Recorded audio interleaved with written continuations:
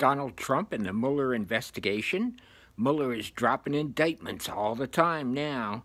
Almost daily, new indictments come out. Gates and Manafort. Manafort was right at the center of all the action. He was campaign manager. Trump says, oh, he was a coffee boy. He wasn't really involved. But he was the campaign manager. He's the top guy.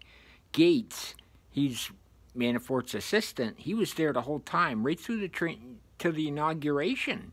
So he was there a long time. He knows lots of stuff that went on. They are guilty. Gates pleaded guilty. And he is Mueller's B-I-T-C-H. He has to do anything Mueller wants him to. He has to be in court when he wants him to. He has to testify. And if he doesn't, he can go to jail. You do not pass go, you go directly to jail. So Russians, they were definitely involved. Manafort worked for Ukraine. He took all their money. Dirty, dirty, dirty.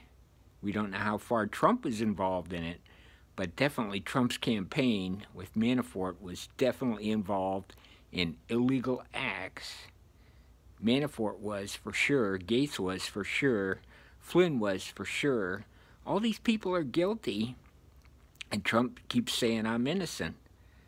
But he hasn't done anything about Russia. Not one thing about Russia. Trump won't say anything bad about Putin.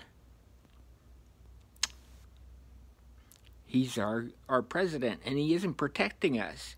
He took an oath to protect us, and he isn't doing anything. He's letting the Russians do whatever they want. It's time for Trump to get out. Get out. He needs to be impeached. Impeached.